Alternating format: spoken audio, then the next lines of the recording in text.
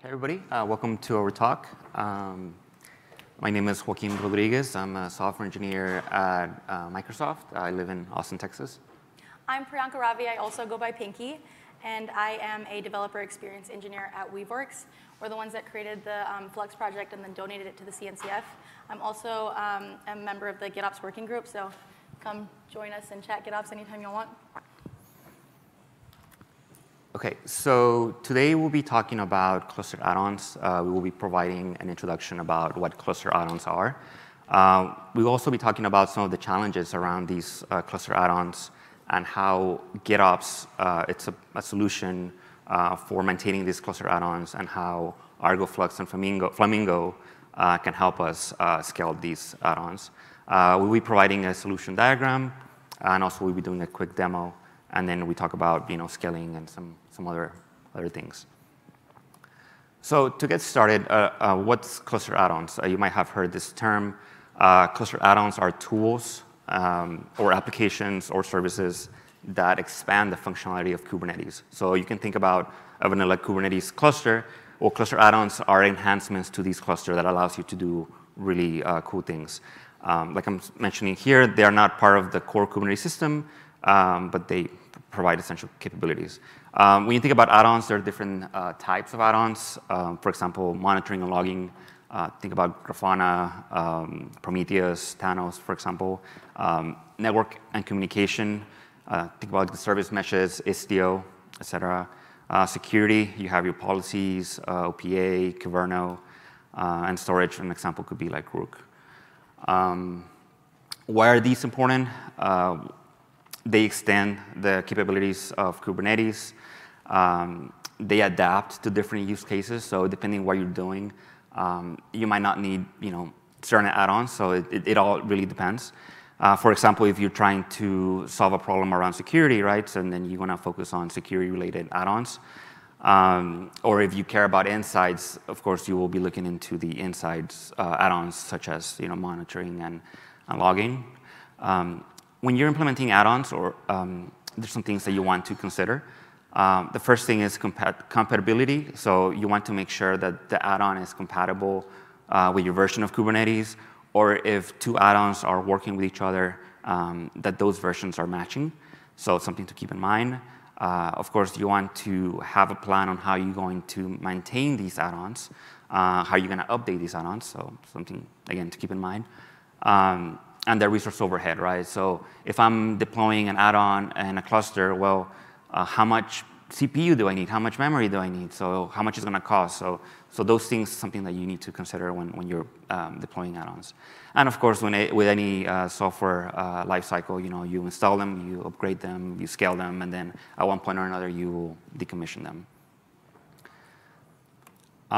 So yeah, so the cluster add-ons are awesome, but there are some challenges that will follow. The first one is maintaining a fleet of clusters to ensure that they are operating efficiently. I think this, it's self-explanatory. You need to make sure that you have consistent configuration. So let's say you have a fleet of production clusters that have certain requirements, or you have another fleet of non-production clusters that have certain requirements. You need to be consistent across these this fleet, so that way you don't have potential issues.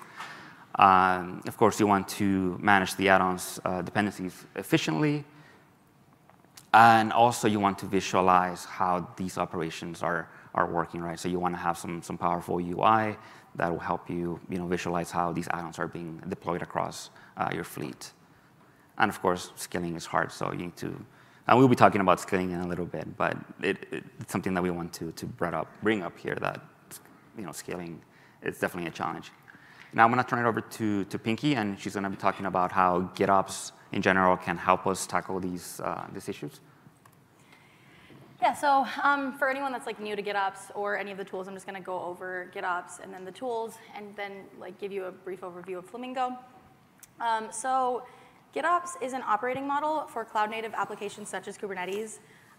It utilizes a version-controlled system such as Git, most commonly Git, but there are other sources you can use, like OCI registries, as the single source of truth. And it enables continuous delivery through automated deployment, monitoring, and management by a version-controlled system. So there's an audit trail, everything's locked down.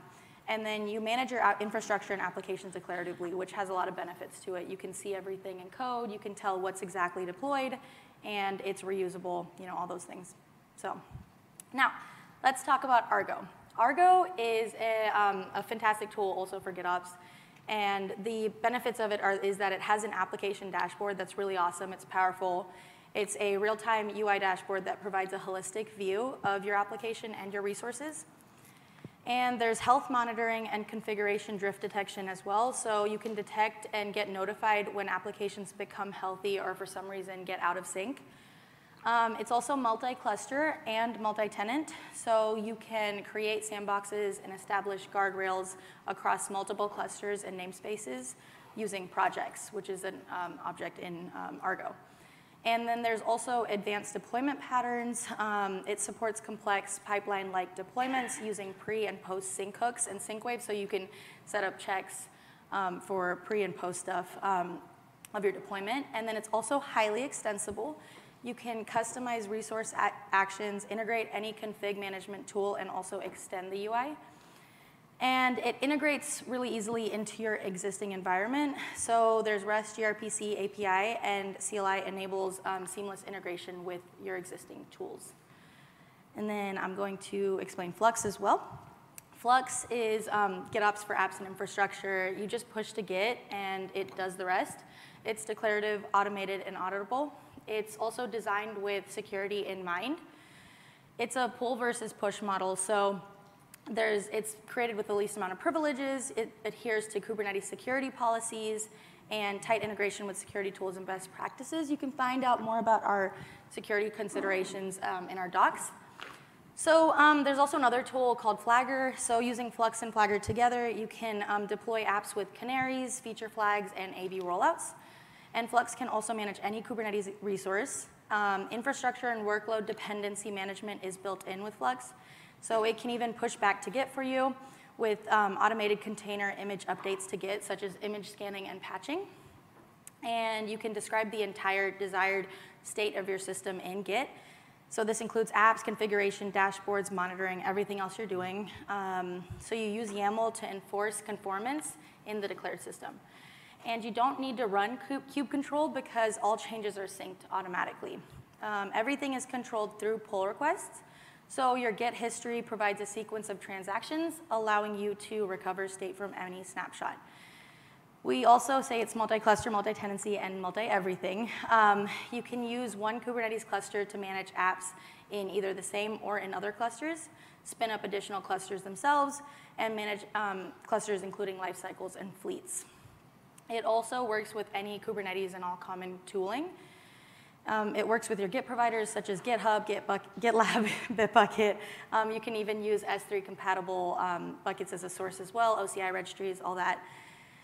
And it works with customized Helm, Harbor, custom webhooks, notifications, and all other things like that. And we also say dashboards love Flux. You can use a multitude of variations. There's different Flux UIs out there, including the one I'm about to talk about, and hosted cloud offerings from your cloud vendor. There's a thriving ecosystem of integrations and products that are built on top of it, and different options out there. All right, so now let's talk about Flamingo. So Flamingo was a tool that was created by Weaveworks as well to allow you to utilize both Argo and Flux. So Flamingo is the Flux subsystem for Argo. Both are really awesome options. They both have different reasons, like they both have different pros to use them. And so with Flamingo, you can get the best of both. And it's a container image that can be used as a drop-in replacement for the equivalent Argo CD version to visualize and manage Flux workloads along your existing Argo CD workloads. And it's drop-in and non-invasive, like it's a very easy component to start using if you're already using Argo or Flux or whatever. And that's the GitHub link if you want to check that out as well. So why? What do you gain from this? Why even try this? So we have talked to different end users, and we got some feedback of why they're doing this and why they like Flamingo. And they said that for Argo, the pros for them were that they wanted to take advantage of the UI, the scalability, the cluster management, the centralized control plane, and the pre-sync and post-sync validation I mentioned earlier. And then with Flux, they wanted to take advantage of the Helm lifecycle and the depends on, rollback, upgrades, dynamic config Helm values, Helm hooks, and retries. And there's also another use case, which is the Terraform controller. So if you want to manage your Terraform deployments, that's another reason you could use the Flamingo UI. All right, and I'm going to pass it back to Joaquin. Thanks, Pinky. So today we will be showing a very small example on how you can combine these tools. I'm going to walk you through a quick diagram, and then after that, I will show you a GitHub page where I set up some instructions on how to set up if you want to try it yourself. So like Pinky was saying, when you install Flamingo, essentially you're installing Argo. I mean, you can think Flamingo as Argo. The only difference is Flamingo has some extra extensions that allows you to visualize Flux resources within Argo. But if I use the word Flamingo or if I use the word Argo, I'm basically combining them or using them interchangeably. So back to the diagram. So let's start with a vanilla Kubernetes cluster. We don't have anything there. We just call it a management cluster. And I'm going to install Flamingo, right? After that, you can think of personas. So let's say we have a cluster admin. And I think it's kind of small, and I apologize for that. But the cluster management app manager is responsible for adding new target clusters into this Flamingo implementation, right? And we're registering these clusters with the help of Kyverno. This is just one approach. You can do many things. You can use the Argo API. You can use the Argo CLI. But for the purposes of the demo, we're using Kyverno, and also we're using vClusters. So after that, we create an application set.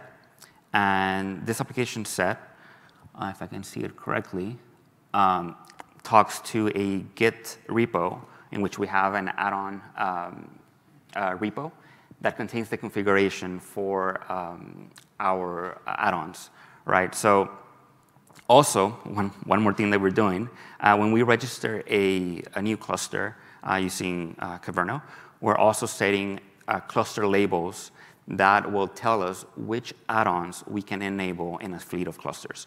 So for example, if you have a fleet of clusters for prod and you want, I don't know, Server Manager, Kubernetes Dashboard, OPA enabled, you set those in your cluster labels. Likewise for the non-prod fleet. And I will show you that in a little bit if that doesn't really make sense.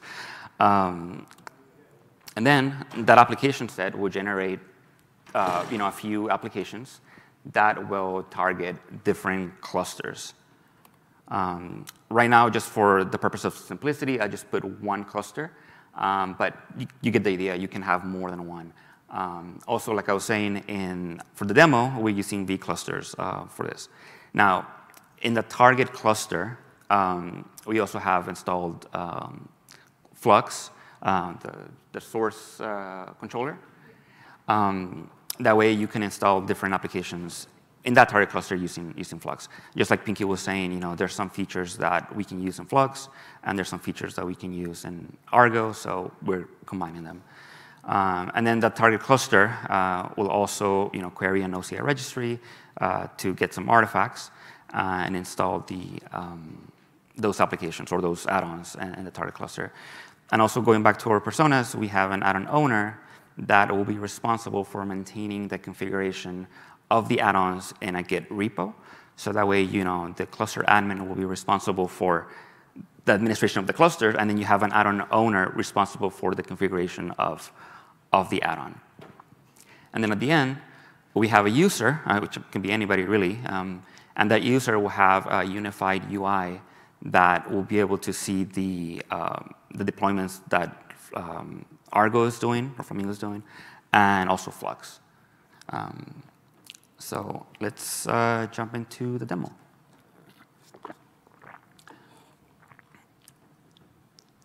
OK, so the first thing I'm going to show you is the Flamingo UI. You might be familiar with this already. It looks just like Argo. with the only difference is that it supports the Flux resources. The first thing I will show you is the clusters that we have registered already. You can see that I have a fleet of non-prod and prod. And if I open a production cluster, you can see that we have cluster labels. And you can see that some of these add-ons are already enabled. So for example, I have Kubernetes dashboard already set to true. And I have cert manager set to false. So in my production fleet, automatically Kubernetes dashboard is going to be installed, and cert manager will not be installed unless I set it to true, which that's what we're going to do right now. So I already have a PR. Oh, and by the way, this is the repo in which I explain the instructions on how to do this setup.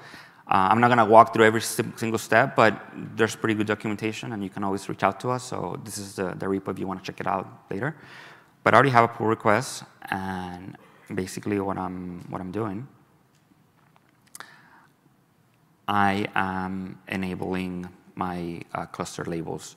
So I'm saying I want you to install OPA, and I want you to install cert manager. So I'm going to review. And I cannot approve. Let's see. I think I changed something here. Huh? OK. Oh, there you go. Merge. OK. Sorry about that. OK. So this is going to happen in the background. But what I'm trying to explain here is that once these labels are set, Kyverno is automatically going to change those cluster labels to true. And then we're going to do some magic with application sets that will allow us to install these add-ons automatically to the fleet of clusters. So I will do that. And also, another thing that I'm doing, I'm going to add a new cluster for non-prod. And I'll show the code in a second. But what I'm doing is I want to install a new vCluster, and I'm calling it non-prod East US. So let me merge that pull request as well. And I'm doing these first. That way, it takes a little while to propagate. So I don't want to be doing this at the end, and then we have to wait. So OK. So now that's done, let me go back to Flamingo. And I'm going to show you. So right now, I have a project called workload non-prod and workload prod. So if we look at the non-prod one, you can see that we already have a few add-ons enabled by default, like the dashboard. But this dashboard is actually being installed using Flux, using a Helm release, what do you call it, object. So you can see here that we have our Kubernetes dashboard installed. And also, let me go back to the code. I'm going to show you the policy from Kyverno. So why did I use Kyverno? It's just super simple for demo purposes, but it's a very powerful tool. I highly recommend it if you haven't used it. What this policy is doing is every time I install a new vCluster in my management cluster, Kyverno will be like, you just installed a new cluster. Let me get that secret from you, and I'm going to register it in Argo. That way, Argo can automatically manage that, that secret for you, and you can deploy things to that target cluster. So down here, if you look at the labels that we're generating in Kyverno, you can see that I already have some labels set to true. And these are the labels. So once that's triggered, then we have a cluster add-ons non-prod application set in which we are listing the components that we typically manage, right? The dashboard, the OPA, and the cert manager. And then we have a template, like you're familiar with the application sets. And in here, for my cluster selector, basically I'm saying I want you to match the clusters that are enabled by Kyverno. I want you to select the clusters that are also in the non-prod fleet. And I also want you to give me the components that are set to true. And based on that, it will generate the application, and it's going to install that component in our target cluster. So you can see here is the template. I created a few dummy repos that manage the values for these add-ons. So that's why it has this placeholder. And yeah, so once you do that, just like I was showing a little while ago, it will automatically install that cluster to that fleet that that you're targeting. What else? Oh, I also have an application set for vCluster on how I create my vClusters. So it's nothing more than just like a Helm install. I didn't want to go too complicated. I just wanted to install a few vClusters using Helm, and this is how they're getting installed. Nothing too fancy. So by now, if I'm not wrong, we should have the new cluster already deployed, which is right here. You can see non-prod ECUS2. And you can see that the labels are there. True. Cert manager is also true. And I think OPA is somewhere there. Here. OPA is set to true. Also, we enabled these in the production, if I remember correctly, in the production fleet. So let me go back to my production. I can pick any of them. And now you can see that we have cert manager set to true, etc. And if I go back to my applications, and if I target my my production fleet,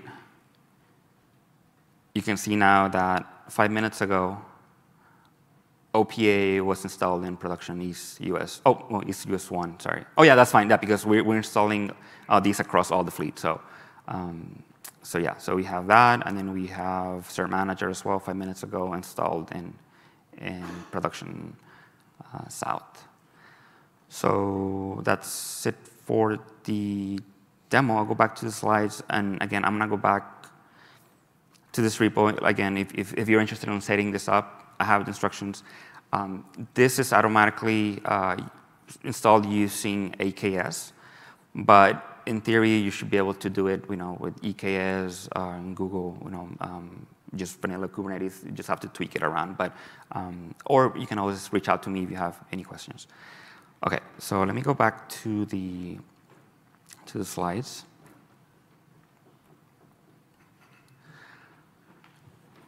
So an issue with what I just showed you is scale, right? Obviously, with any application, right, there's limits. By default, with Argo or Flamingo, we're not going to be able to install, 10,000 clusters and, 40,000 applications. Like it will break, right? So you have to come up with creative ways on how to scale. And if you look at the Argo documentation, they make a really good documentation on how you can scale. But two options that you can consider. It's you have a management cluster, and then on each target cluster you can have Flamingo installed, and you can do it that way. And then you just have to figure it out. How do you target this? Like do you want this only for my production workloads, for my non-production workloads? By region, by zone, by by team. So that's one way. Another way you can shard it, which is like option 2. Basically, you have to set up some sort of orchestrator that will manage, that sharding, and then after that, you can target different clusters. But yeah, so I highly recommend, looking at the Argo documentation when you wanted to scale. That being said, I'm gonna turn it over to Pinky. So I'm just gonna go over some key takeaways. So one key takeaway is that cluster add-ons are powerful components that enhance the Kubernetes ecosystem. We really wanted to show how impactful they can be for your deployments. And then managing cluster add-ons at scale is hard. We acknowledge that, so we just wanted to show how it can be done. And then with the right tools, though, you can tame this complexity. We've shown how you can do it. And keep in mind, there's no right solution to solve all cases. This is a use case that we've seen, so I wanted to share. Yeah, it really all depends on your use case. So like what you're trying to do, that's why there's many options. So there's no right or wrong. There's no silver bullet that will fix it all, right? So that's true. It's just an option. Yeah. And then we also wanted to say a special thanks to Tebow and CoolDip, they really helped us out with this presentation a lot, so we just wanted to give them a special shout out. And then this is a QR code that you can scan to leave us feedback on our talk. We'd really appreciate it. Also, that the top link at the bottom is the link to the live environment that Joaquin's been showing. And then the bottom one is the link to his GitHub repo that you can go follow the steps there and make it happen as well. Yeah, so I was gonna say, like, for something I was gonna mention earlier, but if you're interested in looking at the Flamingo setup, that UI, it's flamingo.kubelab.pro. It's set up on read-only, so you can go in there and tweak around. You won't break it, so just unless you want to. I mean. The demo's over now. Yeah, demo's over, so it's all good. But yeah, so that's it. Yeah, and then also I'll be at the Flux booth. You can come talk to me if you have any questions about Flamingo or Flux or anything like that. Also, we're both on the CNCF Slack if you want to reach out to us there. We're also on LinkedIn. And there's also Flux and Argo channels in the CNCF Slack if you have questions for those respectively as well. Thank you, guys. Do y'all have any questions? Yes, Oh, you are? Did you see one? There's some mic, I think. Yeah, sure. So, I think we have a little bit of time. Yeah. I didn't know there was a mic there. Yeah. Great. As someone who deals with Flux, Argo, great. Love this. Do you need to migrate to a Flamingo API, or can you just bring over traditional Flux Helm releases that you already have to integrate? So that's a really good question. I didn't catch that. He's saying, can you migrate, can you like do this with an existing already Argo instance? Is that what you said? So which one do you already have? Sorry. Yeah. I have both. Oh. But you I can. manage them separately. Right? Okay. So I do a lot Yeah, of you can. Flux CD, Helm releases. Do I need to do anything to convert that for Flamingo, or is it just like, it just pulls it right in? So it's a drop-in. So you can install, there's, if you go into the Flamingo documentation, they have, okay. Yeah, let's just do that. Let's just people get, maybe we can end the session and just talk. Yeah. Yeah, so